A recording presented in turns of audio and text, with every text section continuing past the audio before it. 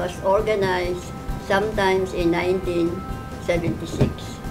It came about from the feasibility study of a certain Mr. McGill while he was doing his graduate studies, his thesis. There was a need really to open a medical school in Mindanao to serve both in the urban and rural setting. We envision to train young people in the medical professions who will be committed to the service of the public, especially here in this part of the Philippines. The core group really that is behind the development of the hospital was Dr. Panuncialman, Sister Manzano. They were the one who started the school.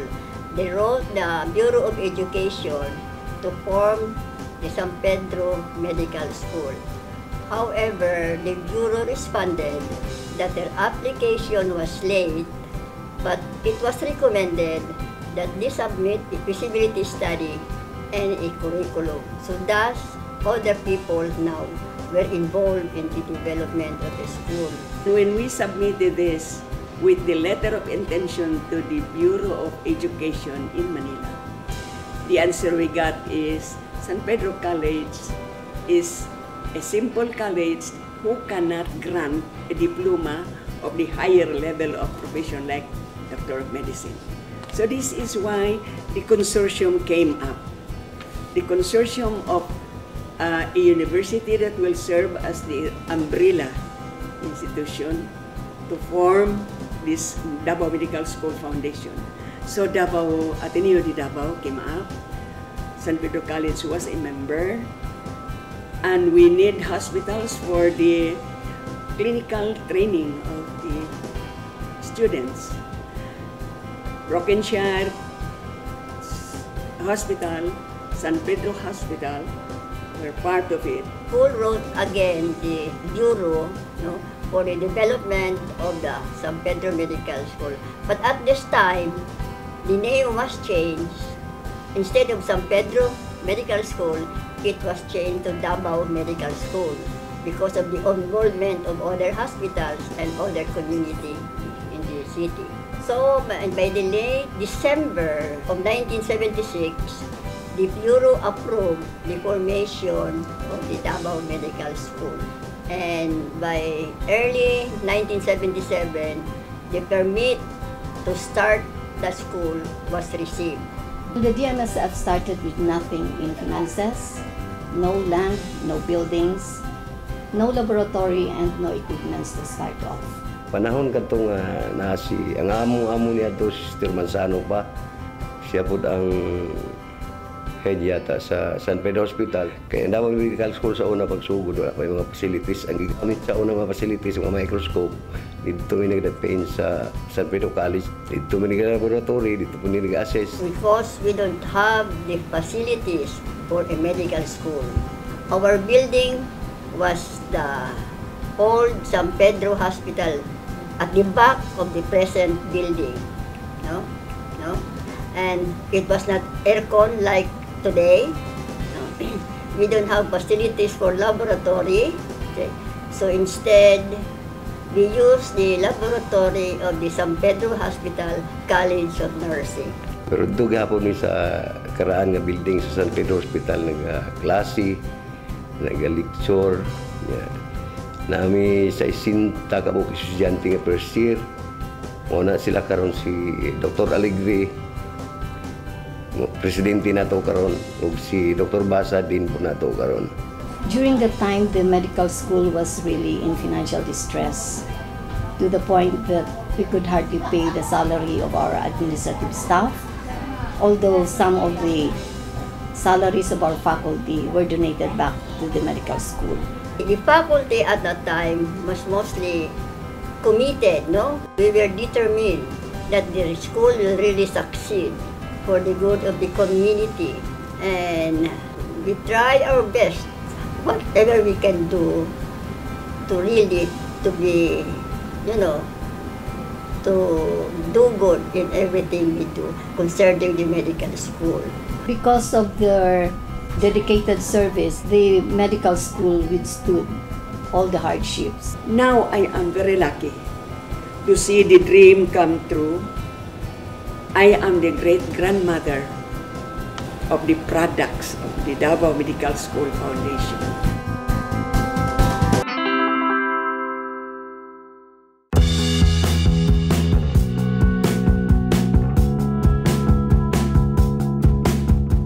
College of Dentistry was conceived 4 years after the establishment of the Davao Medical School Foundation College of Medicine. Our founders thought that not only medicine was lacking in Mindanao, but also the oral health condition of the people here in Mindanao needed attention. Thus, somewhere in 1981, the Davao Medical School Foundation College of Dentistry was established with Dr. Pedro Morales as the first dean. As you can see now, our dental infirmary is very modern, very spacious, and we have strictly followed all the principles that has been set up here. With regards to our facilities, we are at par with other schools, and for now, the Dmsfi has a very good facilities, very sophisticated, especially with the College of Medicine and College of Dentistry, and so also with the College of Nursing. The Institute of Graduate Studies and Research was tasked to promote research here in the medical school. And I am happy to tell you that the students and the faculty garnered awards in research contests in Davao City and in the national level. I heard from my agent that the syllabus here follows the same syllabus as the US, as in they use the same books and so on. So I thought it would be a very good opportunity. I also heard that the level of education here was very well maintained, and those are the reasons why I decided to come here. My parents also graduated here in the year 1985, I think. They're two successful physicians right now, and sila jud ang, I think, big reason why I'm studying medicine right now. Ever since I was a kid, I wanted to be a doctor. Siguro kay na-expose ko sa medical field, like seeing them na ay pasyente, naga-treat og patients, usahay mag-adto sa balay, magpatambal. Mao po din ang teaching diri sa Davao Medical School na to be a doctor for the barrios, to serve first your community. The medical school was being conceptualized. The idea was for students who graduated and become practitioners to go back to the to their own respective areas, or to their own respective local health units, and teach the local health practitioners. We just don't want to be just another medical school. Before namo gidawat ang kaninga scholarship, naa sila gisurya sa amo before nga nag-start ang examination.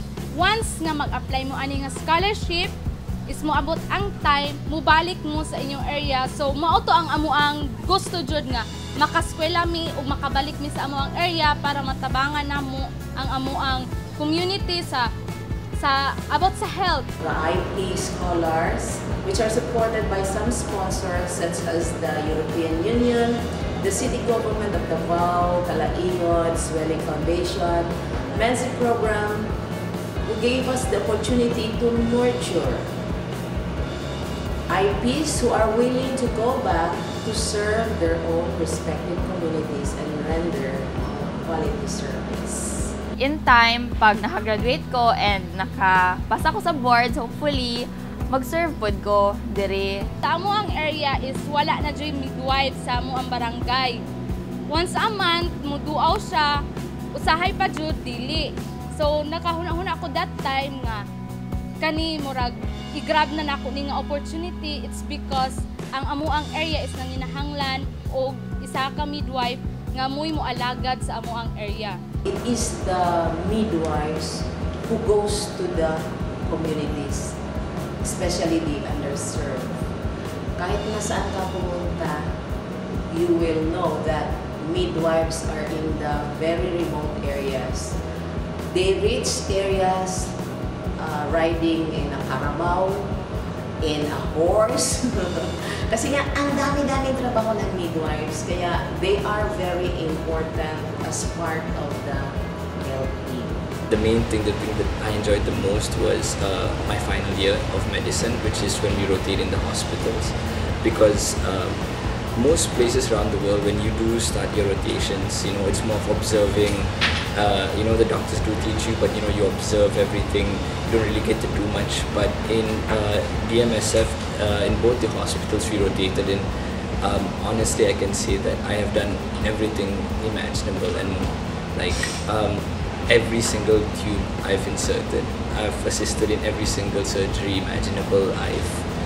I've interacted with patients who, you know, I did not really understand because of the language barrier. I do speak broken Visaya, but you know, the way you interact with patients here, the exposure that they allow us to have is, in my honest opinion, unrivaled. So thank you, Dmsfi, for that.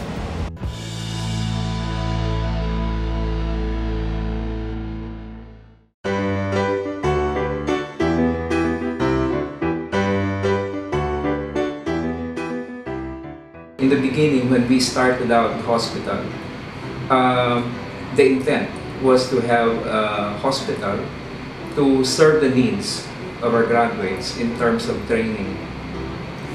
Although as time went by, the mandate as well as the expectations for the hospital had grown. Although the major theme of the hospital is still to serve the community, of course. However, we would like to emphasize now the importance of primary health care, and our programs are geared towards that. We have to focus on something that would set it apart, and we are now trying to refocus on primary health care as the first and the major thrust of the medical school in establishing what we envision to be healthy communities enjoying quality life. Over the years, IPHC evolved into a multi-issue NGO, so it doesn't only respond to the health needs of the community, but it went beyond health concerns. So it has programs on education, programs on environment, programs on other social determinants of the society like poverty. But still, IPHC put into the development framework the necessity of primary health care in all the programs that it has initiated. So being a part of the Davao Medical School, IPHC transcends into not only capacitating the community so that they can solve their own problems, but it has become a catalyst of preparing also the community. So IPHC has this initiative to have all the communities be prepared so that when the students come to the area or come to the community, they would learn the experiences of a public health so that they will be capacitated in due time if they will go into public health by themselves. I always tell the student that their first priority will be their patient, no? Following the Hippocratic Oath after graduation, that the patient is always your priority. For sure, the Dmsfi will be known as in the ASEAN countries if every department will be producing health professionals who are committed to serve the depressed communities. In other schools, they are producing nurses that is globally competitive and later on to find work abroad. The good thing with DMSF is they are developing or instilling values to our students that after graduation, they should serve the community. I cannot imagine the Davao Medical School Foundation reaching 40 years because when we started here at the Davao Medical School Foundation, we thought that this would just be another institution that would just be still small, maintain its smallness, although its services would go beyond Mindanao, but it has transitioned, it has transformed itself into one of the best schools in the Philippines. hopefully in the near future, we will be globally competitive. The hope is that later on, we will no longer have this separation of school and hospital, but rather the whole DMSF community together in reaching our goals. The Davao Medical School Foundation Incorporated, inspired by the community orientation of the founders, had set an overall direction of the institution for the next 5 years, which states DMSF High, sustaining the practice of primary health care or PHC for healthy individuals and communities. To realize the articulated direction, DMSFI are now preparing on the following initiatives in the areas of instruction, research, community extension and services, tertiary services, faculty and staff development, and infrastructure development. For our other preparations, we need to design programs that will sustain the organizational culture of DMSF. We need to develop training programs that support the students, faculty and staff formation towards integration in the core values of DMSF, and design programs that will make possible faculty and student exchanges with the ASEAN and universities and will further facilitate integration of culture, language, and religion. All these things will be materialized through the undying support of the Board of Trustees and the full cooperation of the employees and stakeholders of the institution. Of the Davao Medical School Foundation Incorporated, I'd like to thank the founders, the dreamers of this institution who wish to produce health professionals in order to answer the health needs of the Mindanaoans. I'd like to thank also the first batch of our professors who sacrificed a lot, who didn't receive any salary in the first 5 years of their service. To the present faculty also, who give their time, who give their effort in teaching our students. And also I'd like to thank also our partners from the government and private sectors, and also from our international funding agencies. And also I'd like to thank also the parents who gave their full support and their trust in sending their students, their children here at the Davao Medical School Foundation. And also thank also the students for their full support.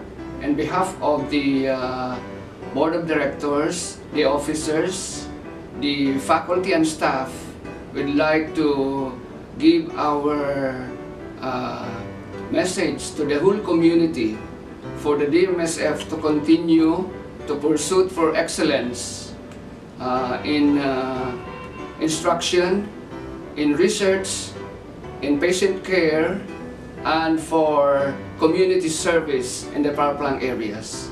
And we will also continue give emphasis on the primary health care, giving patient service, what is the best for the patient will be given to them. Thank you very much and God bless.